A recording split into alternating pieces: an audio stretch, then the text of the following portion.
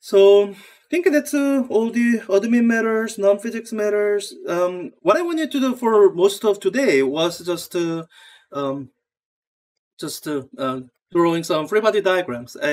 I've done some additional examples in the past. You see them. Um, I think last week you saw them linked from this chapter 6 reading and lectures page. And let's see, where did I do it? Yeah, additional free body drawing examples. I think I meant to do more, but I kind of ended up with just the two that's here.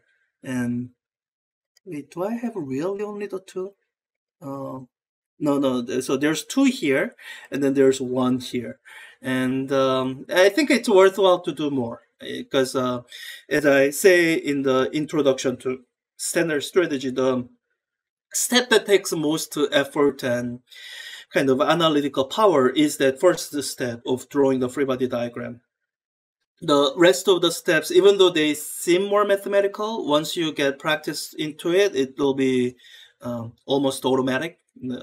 Defining coordinate axes, breaking down forces, writing down Newton's second law equations.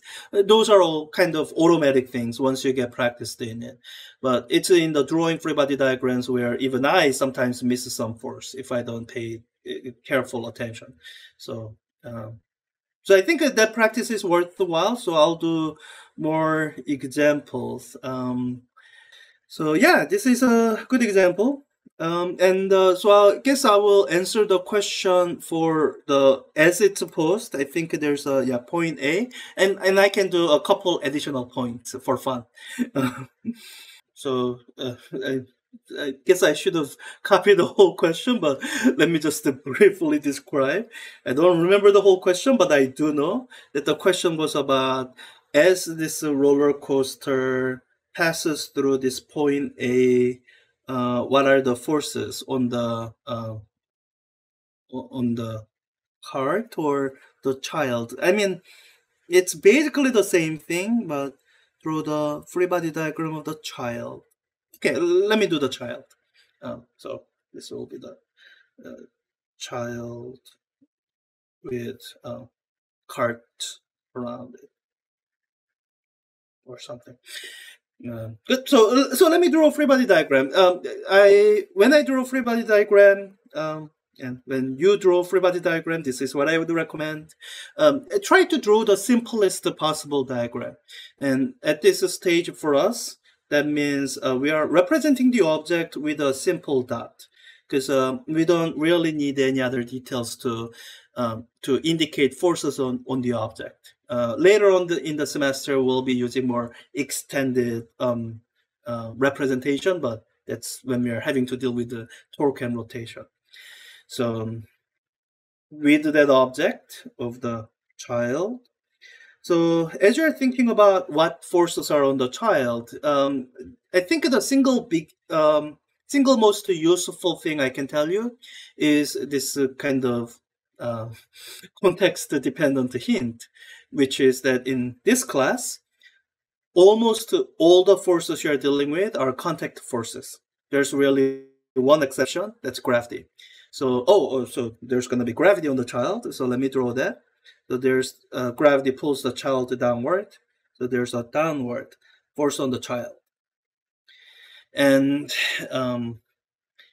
again, as I was saying, the biggest hint I can give you is that all the forces in this class, other than gravity, are contact forces. So whenever you are identifying a force, you should be able to identify something that's touching the object in order to exert that force. So you think about what object is touching the child. Well, I guess this roller coaster car is touching the child. This roller coaster car is touching the child. So for this surface of contact, you can think of, well, whenever you have a surface you're dealing with, you either have force that's or both and force that's perpendicular to the surface. You have normal force, and you might have forces that are tangent to the surface. That would be the friction force. So here, you should have normal force. The question even describes the child feels pushed into the seat, and so the seat must be pushing the child back. So I look at the surface, and normal force has to be pointing away from the surface. So the normal force will be going in this direction. And as you draw these forces, I encourage you to ask this question. Did I draw all the forces? And only the forces that I need to draw. And and maybe you could also be thinking of if there might be some kind of friction force going in the direction parallel to the surface. And as you're asking the question, did I draw all the forces? And only the forces you need to draw. The main thing that you would look at is your intuitive sense of direction of acceleration, because that's really the kind of the first line check. The direction of your net force should be in the direction of acceleration, and that's what this makes this question the hardest, because this is where a lot of people, their intuition will say that acceleration here is equal to 0 or something along that line.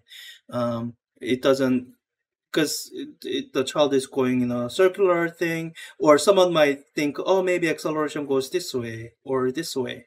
And the correct direction for acceleration for this particular motion is this direction. That's the direction of acceleration for this position of the child. And that's because this is the centripetal acceleration. I think you spend more time with this scenario this week. This week is the second week of Newton's law applications when you are spending time with the circular motion.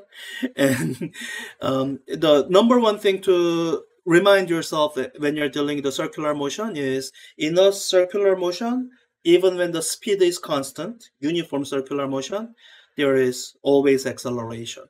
And the direction of that, when you have a uniform circular motion, direction of that acceleration is centripetal, meaning center seeking acceleration.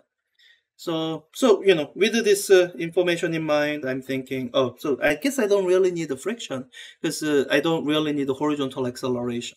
So let me get rid of friction. I don't really need it, at least for now. And I have both the normal force and weight pointing downward, and my knowledge of circular motion says the direction of acceleration should be downward. So yeah, that should be. So it looks like I have complete free body diagram. The direction of the net force that I would get from these two forces matches the direction of acceleration that I would expect from my knowledge of the setup. Yeah, so that's it for the question as it was posed. Let me answer a slightly modified version of the question, which is kind of interesting and exciting, and that also kind of means complicated, which is why I didn't ask that particular question. So, this is one particular location in this circular motion.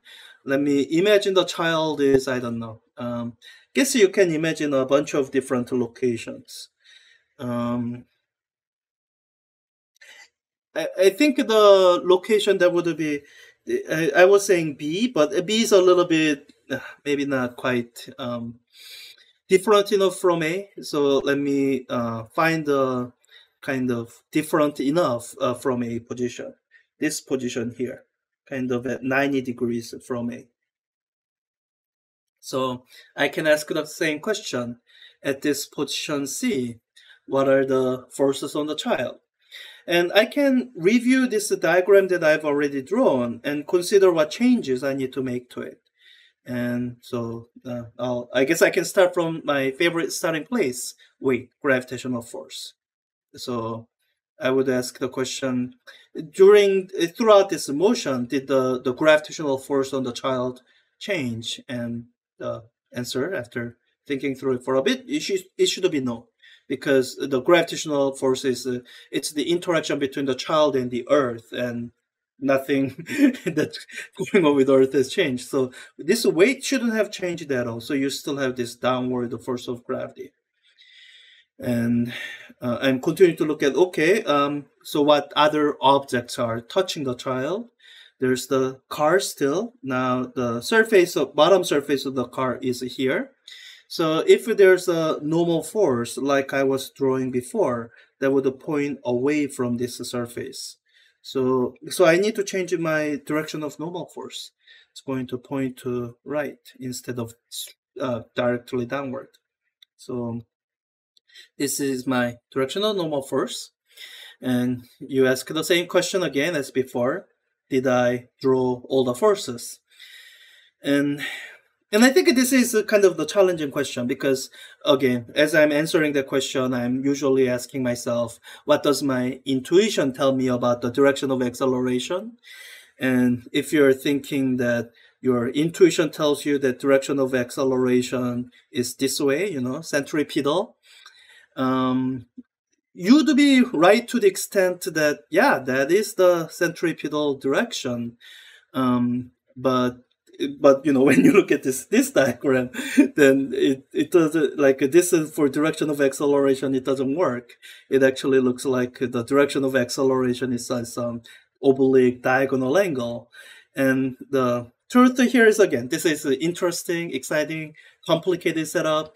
You don't have just the centripetal acceleration because, frankly, this is in a uniform circular motion. At this location here, the child is actually speeding up. And so there is a component of acceleration parallel to the direction of motion. There's tangential acceleration.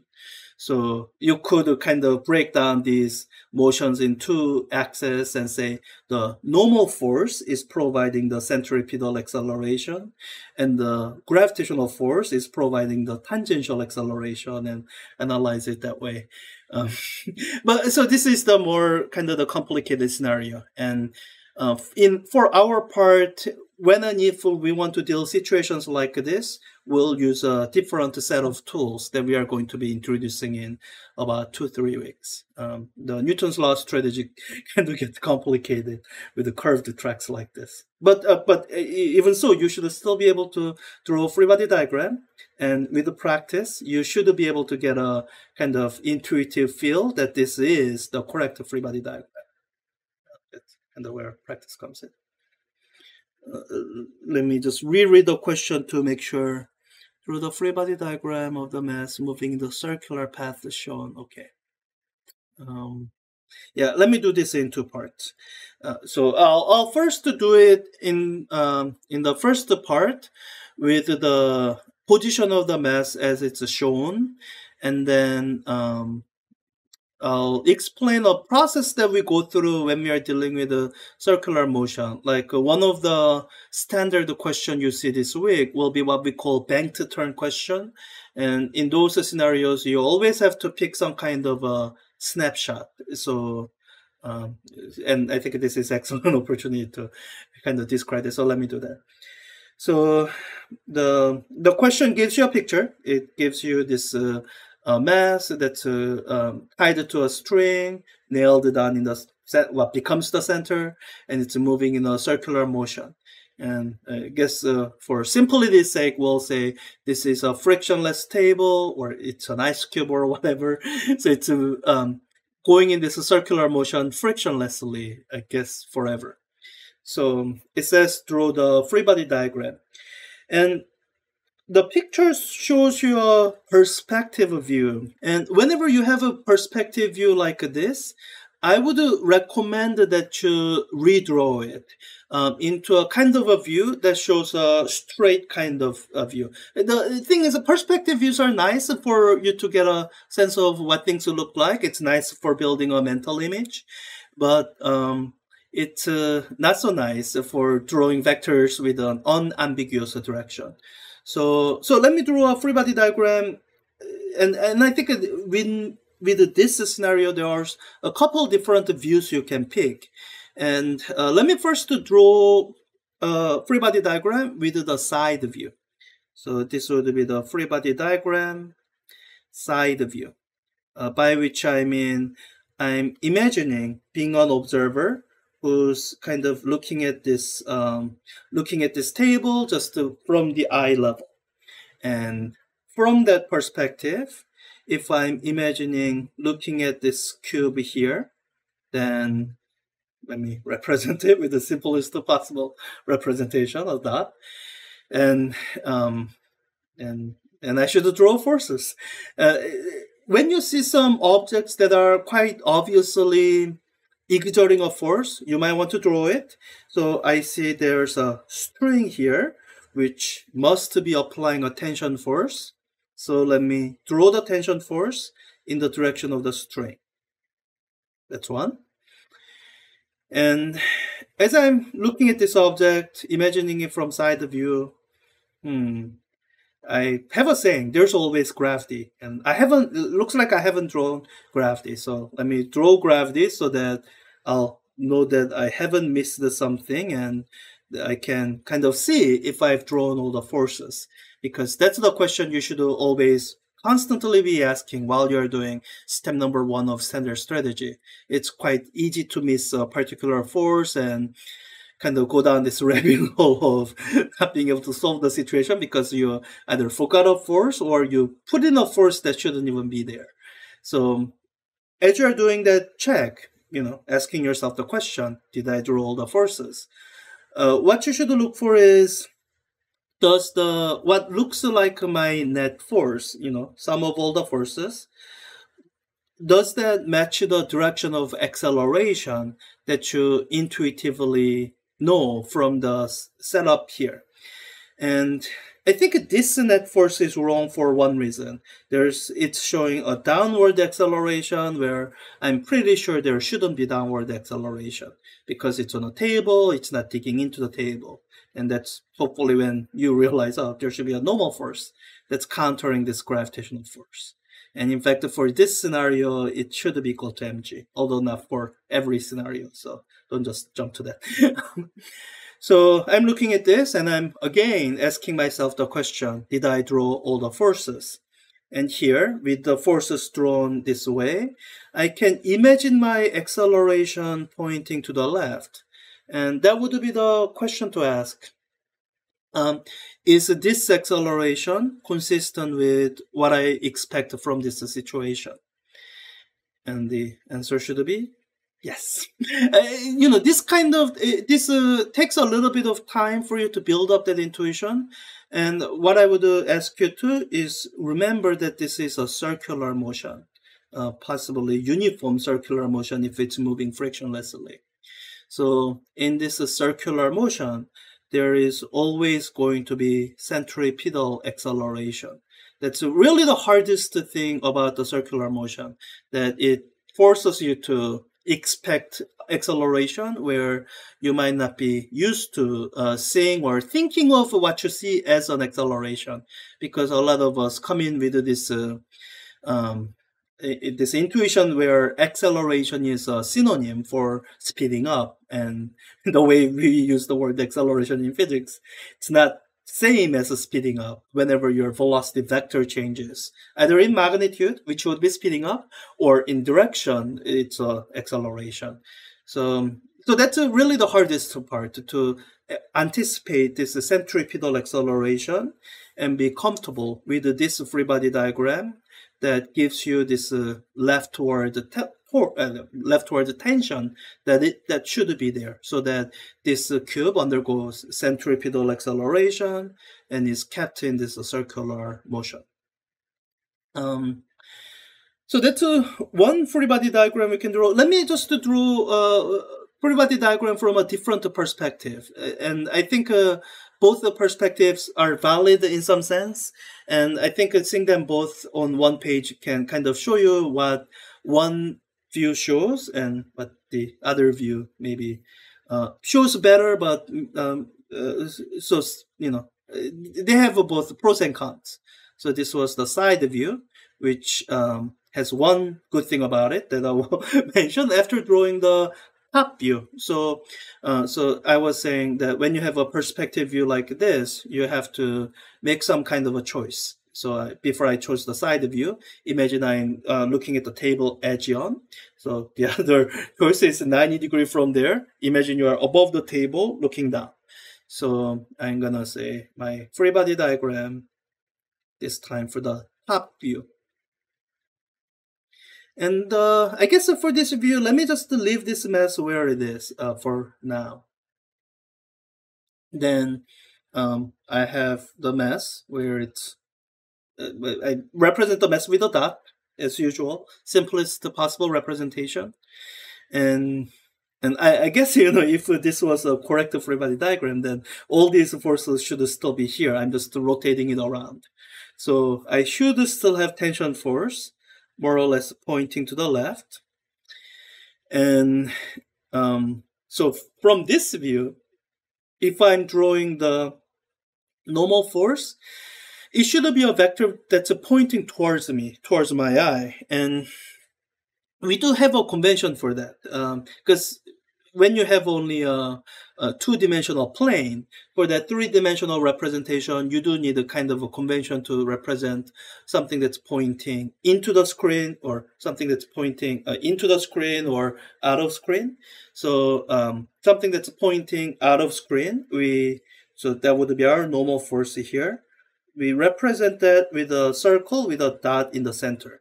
It's supposed to remind you of a tip of the arrow that's pointing towards you. So that's the normal force. And from this view, I have a gravitational force that's pointing into the screen or pointing away from me. So that's my gravitational force. Oh, and the convention for vector like that is a circle with an X in it. It's supposed to remind you of the other end of an arrow. So arrow has an arrow tip, and the other end has a kind of feather thing that helps stabilize it. So with the circle with the X, you're imagining looking at a feather thing at the tip. So that's the top view. And so for this one snapshot that you have, in some sense, the side view shows these vectors in a more clearly separated way without needing to introduce new conventions. There's one thing that this top view does do well, which is connected with the fact that this is a uniform circular motion. So this, unlike other scenarios, this block doesn't really stay at this position. It's moving, and at some point it's going to reach a different position. So when you imagine the forces on this block at a different position, then this side view changes in a way that the changed version looks nothing like the original one in this snapshot. Like the tension force will be now pointing towards you, and the top view here, it changes rather nicely. You can just take this. And can I rotate it? I think I can rotate it. You can just rotate it 90 degrees, and there it is. That's your free body diagram. The vectors that are either pointing towards you or away from you, they still point towards you and away from you. And the one centripetal force that was pointing to the left, pointing to the left, now it points downward as it should from that view. So when you're dealing with the circular motion, often you will, or when you see me dealing with the circular motion, especially this week's problem-solving videos, you will see me often choose a snapshot as a first step so that I can draw this side view in a more concrete way. Because oftentimes it's the side view that has the necessary information. And for the top view, the snapshot isn't really necessary, but once you have a snapshot, then might as well use it. I think I want to do this one, question 11, just because I think it's different from the ones I've done before, and it's a good scenario to illustrate what I call Newton's third law check. This is one of those questions where it can surprise even some experienced people, in the sense that sometimes people forget to do certain things. My goal in this demonstration right now is to kind of show you what to watch out for, so that you have more confidence as you are working through these, that when you have drawn all the forces, that you have drawn all the forces, and if there's something missing, then and then you have the tools to spot whatever it is you may have missed the first time around. So let me look at the question to make sure I understand the friction. So it says, yes, there's a static friction between the blocks, and this surface is frictionless. So I'll have that information in mind as I draw the free body diagram. So when we draw free body diagram, our recommendation is to draw two separate diagrams. I know sometimes there are different conventions. There are textbook authors who will just draw arrows on this and maybe even use the surface as a place to attach the force vectors to. I've seen that, and I can see some justification for it, so that you are thinking about where the force is coming from. If you are following that alternate convention, I will recognize it and not mark you as wrong just because you're doing things a little bit differently. Having said all that, that really isn't what I recommend, because I think, especially at this stage, there's more value in drawing a clean, clear free body diagram that whose purpose really is to help you go through the standard strategy, write Newton's third law, Newton's second law equation in the fourth step. So for that purpose, really what's useful are the simplest possible free body diagrams.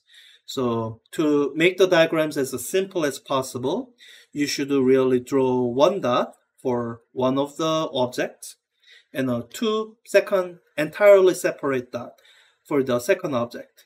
And when I draw them, I almost deliberately don't geometrically arrange them in the way they are in the physical space, because they are two separate diagrams. They don't necessarily have anything to do with each other.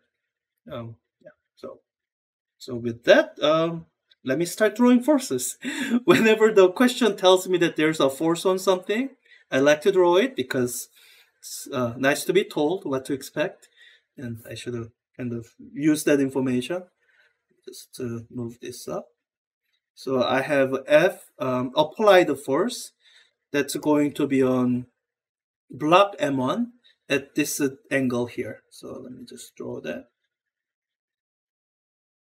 And if you want, you can draw some hints on the angles that are given and this sort of thing, just to make sure that you can clearly see what are the force vectors and which are not. Okay, I've drawn the applied force, and I'm asking myself this question: did I draw all the forces? And as you're asking the question, one of the easiest thing to get is gravity. Most of our scenarios deal with while you are near the surface of the Earth, so there's always going to be gravity. So let me draw that gravity that's always there. It's for me, it's mostly useful as a starting place, because it's really hard to stare at an empty page and keep asking yourself, did I draw the forces? And often the answer is, I don't know, it's empty. I have no idea if that looks consistent with the real world. And once you've drawn some arrows as a starting place, then you can ask this question: are the pictures you have drawn consistent with the reality? As in, the force vectors I've drawn here tells me that my acceleration is pointed that way. Does my intuition about this setup agree with this supposed direction of acceleration? And I hope your answer is no, because as you're looking at it, you can kind of guess intuitively that any acceleration has to be rightward. So that tells me that there must be some vertical force on M1 that's stopping it from accelerating downward. And there is, and that should be the normal force from this surface of contact. You have the surface contact between M1 and M2, so there must be a normal force that's pushing it up. And I have a sense that I'm going to get a lot of normal forces, so let me label this N1. And, oh, wait, sorry, 1 second, I forgot G here. I mean, it's something that I'm going to remember as I'm writing down Newton's second law equation, but might as well fix it now. So as I'm staring at this free body diagram, if I'm and I guess I might as well also draw normal force on M2, because I do kind of know M2 cannot be accelerating downward. That doesn't make sense. So I see, there is a surface of contact here. So there must be a normal force from that on M2. So let me draw that as well. N2. And again, I ask myself this question: did I draw all the forces? And with the mass M1, if your answer at this point is yes, that might be okay for now. I'll come back to that.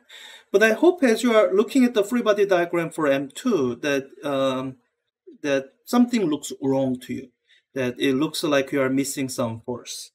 Because the question said the friction force here is a static friction force. And what that means is that there's no relative motion between M1 and M2. So if M1 is accelerating to the right, M2 must be accelerating to the right with the same acceleration so that they are moving together. So as you're looking at that, and I don't have any rightward forces, I must be getting it somewhere. And the first time you face a scenario like this, it might take you some time. Totally fine. Spend the time. Make sure you're not drawing this force on M2 because it's not acting on M2, it's acting on M1. So don't draw that force on M2.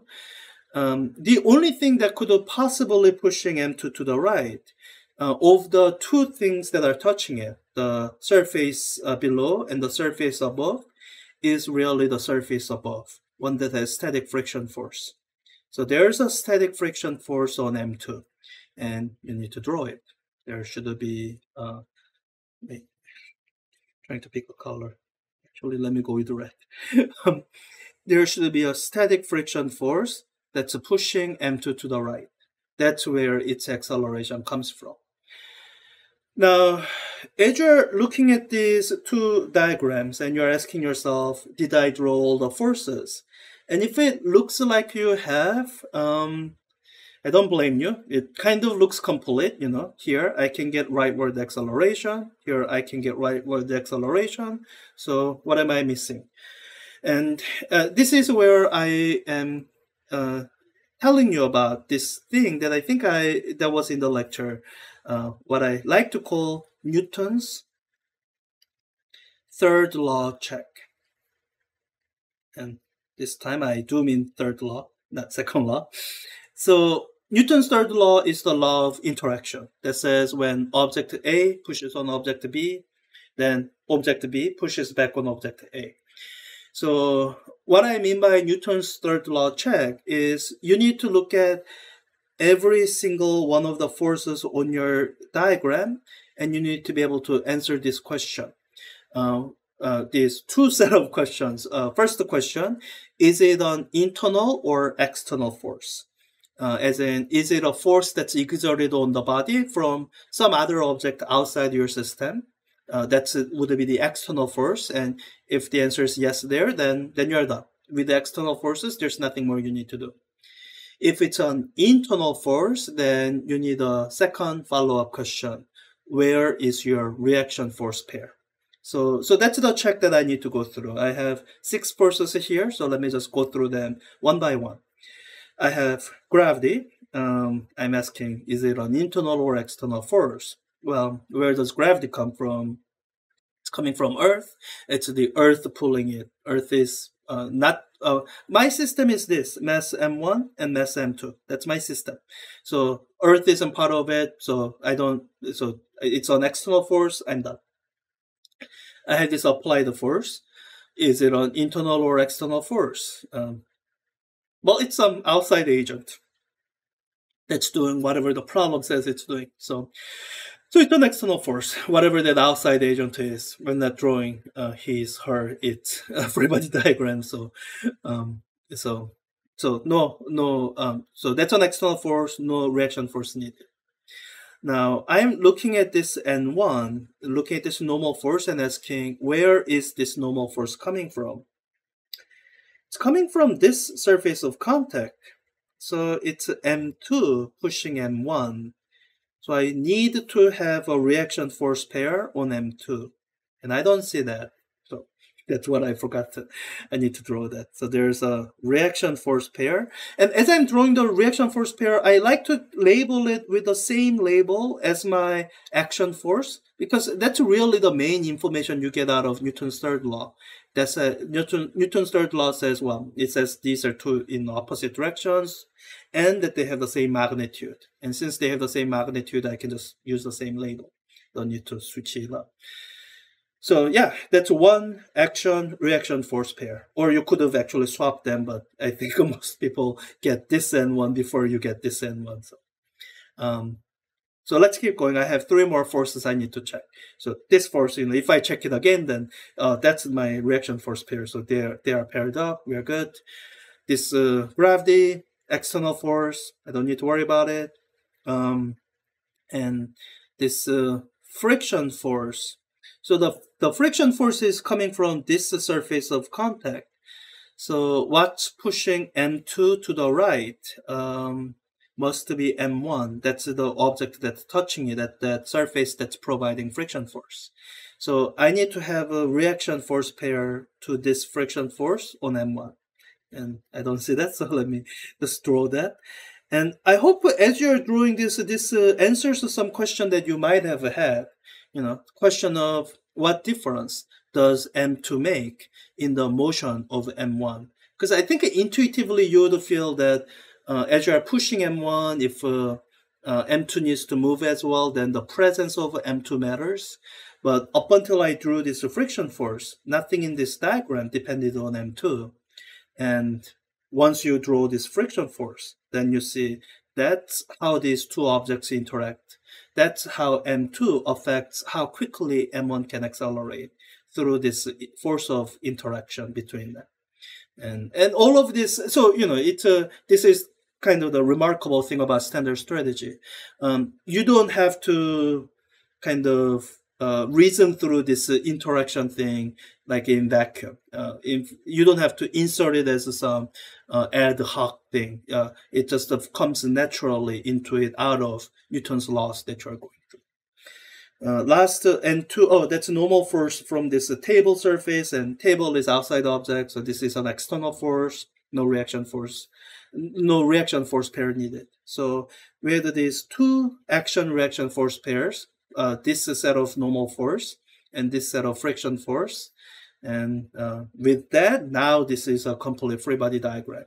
The forces drawn, you can arrange them in a way that it gives you the acceleration you intuitively know you should have.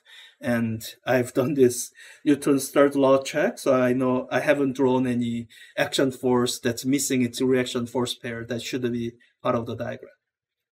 So yeah, and it's in a situations like this when if I forget to do the Newton's third law check, I have actually forgotten some of these forces in a more complicated setup before. So I do strongly recommend that you get into habit of doing this whenever you are dealing with a multi-body system. Whenever your system has more than one object, then make sure you go through this check. And there are more complicated scenarios where once you start involving strings and pulleys. So when you see those scenarios, practice. So I think that's all the questions. Can you say that N1 is equal to W1? Very good question. No, you cannot. So let me skip to step number 4. And write down Newton's second law equation to show you why you cannot. That is a very good question because a lot of people kind of assume that they are in situations when they are not. So I'm going to use these axes, X and Y. And for the purpose of answering this question, it's the Y direction that matters. So let me just write down Newton's second law equation for the Y direction on mass 1. So I have upward normal force, N1, minus, I have downward gravity, M1G, and I have this. That's why these two are not equal to each other. I have minus the vertical component of this force, which will be F sine theta. That's equal to 0. So if I solve for N1 here, it'll be M1G plus F sine theta. So yeah, it's not normal force. Normal force is one of those forces for which we don't really have a formula. The same goes for the tension force. These are, I guess, best one word or one phrase description is a constraining force or constraint. These forces are there to enforce a particular geometry constraint. So normal force is there to really ensure that this happens, that any acceleration is parallel to the surface. In the scenarios where surfaces themselves don't accelerate in a perpendicular direction. But, or I guess in a more generally applicable way, normal force is there to ensure that the object doesn't dig into the surface. That's what it does. And so, so when you are going through the standard strategy, please don't assume what the normal force is, but write down this equation, and the equation will tell you what the normal force must be, so that your situation works out the way it ought to work out. And yeah, assuming there was no force acting on M1, then sure. And let me ask you this question: what would this N2 be equal to? If so, let's just imagine this scenario. F is equal to 0. Then would you say that this N2, different object for this mass M2, would you say that this is equal to M2G?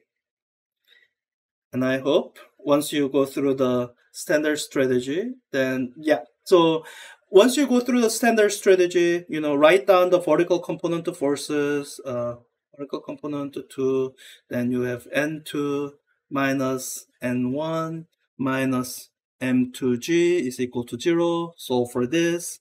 N2 is equal to N1 plus M2G. And I think sometimes people might have enough intuition to figure that normal force from here should be enough to kind of bear all the weight above it. If you have that intuition, that's great. I don't want to discourage people from developing that intuition. But what I would ask you to consider doing in addition to that intuition is to go through this practice of almost rigid problem solving. It comes down to this. You will see situations where you don't have an intuition for that particular situation. And when you face that new situation, you have never seen it before, and your intuition fails you. What do you do there? The strength of the systematic problem solving approach is that even in situations when you have no intuition for, you know something to do. And hopefully, as you're going through that systematic approach, that can be an opportunity for you to further develop your intuition, instead of intuition being the start and end of all your problem solving. So yeah, you can definitely say the weight of one plus weight of the second is this combined normal force, but it's a kind of a shortcut that I would ask you to consider not taking at this time while you are practicing standard strategy.